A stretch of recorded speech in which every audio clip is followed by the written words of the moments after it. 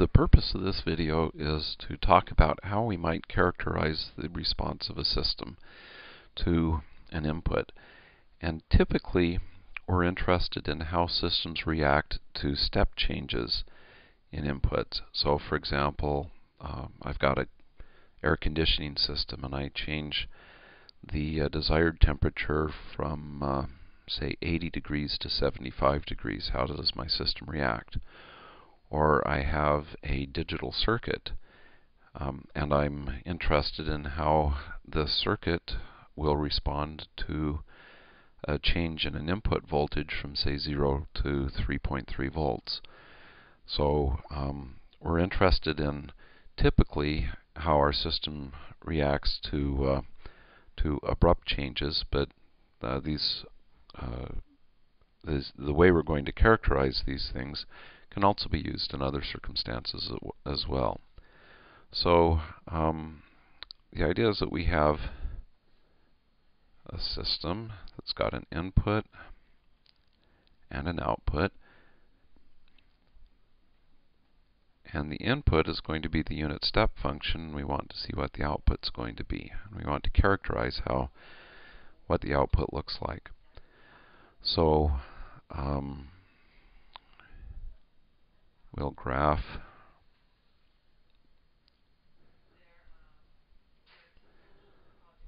the unit step function here. So this is t, this is u. Actually, we don't want to put it there because we're going to need that space in a minute.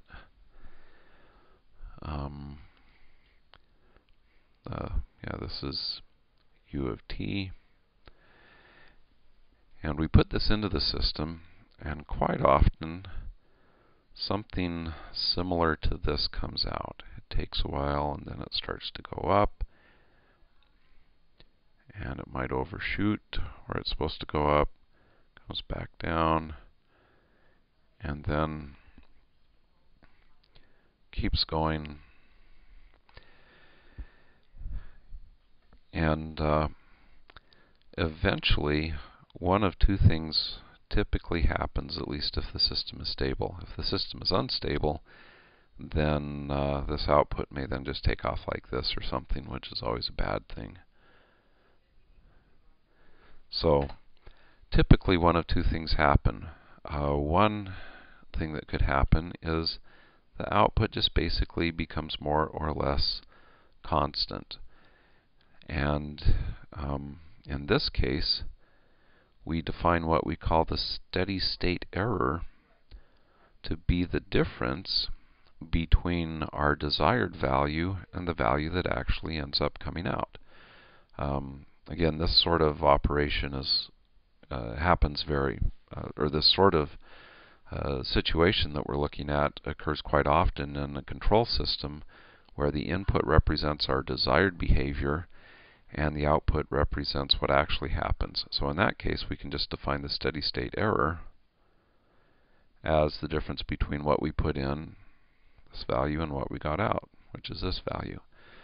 So if the steady state error approaches a constant value, then we quite often represent it this way. It's possible, though, sometimes for steady state errors. So we'll draw another response, and maybe the system gets to the point where it just basically spends a lot of time going above and below the value that we want to have. Situations where this might occur is, for example, in a air conditioning system where the temperature gets a little above what we want it to, and then the thermostat turns on the compressor and the fans. The temperature goes down, and then it actually gets a little below where we want it to, and then the temperature goes back up, and so on. So in this case, typically the steady state error will be the largest deviation from what we want, in this case what we want and what we have. So again, in this case where you end up with sort of an oscillating steady state, we define the error as the largest error that we're likely to get. So again, that's the difference between what we wanted and what we got. Okay. And again, if you have a system that's on this purple line represents the output of a system that's stable. It's just a system that doesn't come to a final value. It comes to a final waveform that oscillates. Unstable systems, the output gets larger and larger and larger, or oscillates with a higher and higher amplitude until something breaks. Okay, so that's the idea of steady state error. Another thing that we oftentimes are interested in is what we call the settling time. So the settling time is the time between when the input, in this case the step function, goes up, and the output, say this guy, drops down so that the error between the output and the desired value is always less than some preset threshold. Maybe 5% of the value we want the output to settle to, or 2%.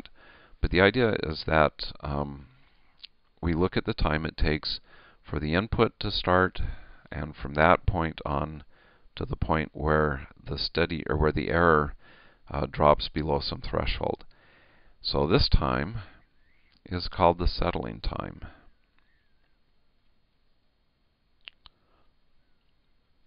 Which I'm pretty sure I just misspelled. Wow, that was bad. We'll ignore that. Okay, so the settling time basically tells us how long it takes the system to get pretty close to steady state. Another thing that we might look at, or value that we might look at, is the time it takes our signal to go from, say, 10% of its final value to 90% of its final value.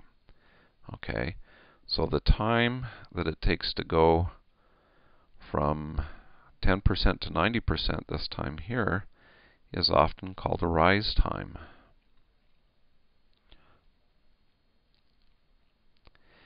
And again, this is the time it takes to go from essentially close to nothing to essentially close to the final value.